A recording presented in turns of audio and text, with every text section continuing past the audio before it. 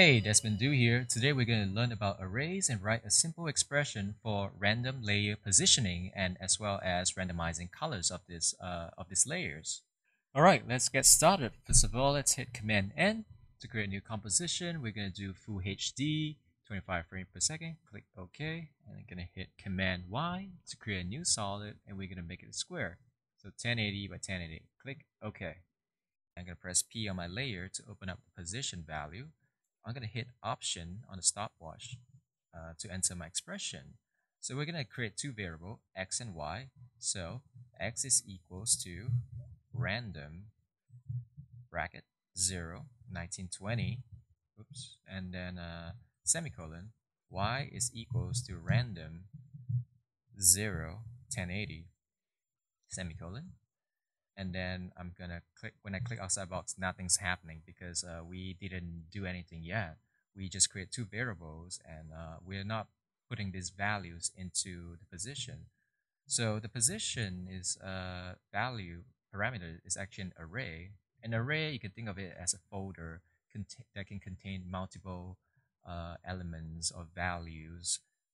So we have to input an array for After Effects to evaluate the position. So let's type type a square bracket and put in our variables x, comma, y. The elements of an array is separated by commas. So if we have if this was a 3D layer and we have a z variable, we'll put comma z. But for now, we just use x and y. Click outside the expression box, and you can see uh, our layer has been randomly displaced.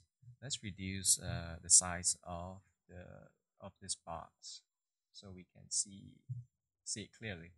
But the thing, we have a problem here is that when you scrub through all this frame, it's like randomly jumping all over the place. This is because, let's open up the expression again, press double E. This is because the expression is evaluating at every single frame. It's generating a random value for our two variables, x and y, at every time as it plays back. So to stop this from happening, we need to type in one more line of code. So let's type C random and then 0. 0 is the seed, so it could be any number. It could be 5. And then we're going to type in true.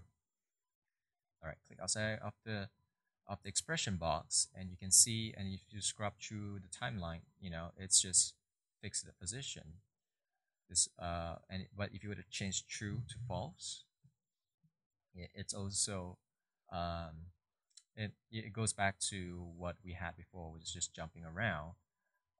You can also use, instead of like 0 using true or false, you can also type 0, which is the same thing as false. And if you type 1, it's gonna stay. So it's kind of like true or false, represented by 0 and 1. It's called Boolean. All right. So now that we have it fixed to 1, we have randomized this position value, and it's at a fixed value. We can Command D. Oops. Let me go back. Composition. Command D, and we can duplicate all these layers, and then they're all randomly displaced. Okay. So that's the first part of this tutorial. Now let's get to randomizing the colors. So let's delete all the duplicates, and we're gonna put in a fill onto this layer. So go to Effects and Preset panel and type in fill. We can just drop it onto our solid. Hold Option and click on the color stopwatch, and we're gonna type in an expression again. So because just like previously, we don't want it to flicker or like randomly generate. We don't want it to have the values jump all over the place. We have to type in seed random, and then the seed number could be 57, comma, and then we're going to type in true, semicolon, and then so the semicolon is meant to, in JavaScript, is meant to separate lines of code, but I think in After Effects you don't really have to do it. So let's see. So the expression we're gonna type in is because the color itself is an array containing RGB and alpha, I believe.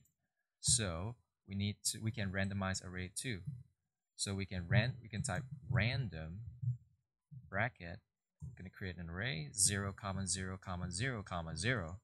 All right, square bracket and then comma. We're gonna randomize the value between 0 and 1. So we can type in square bracket again and 1 minus 1 minus 1 minus 1, and we can hit enter on our number pad.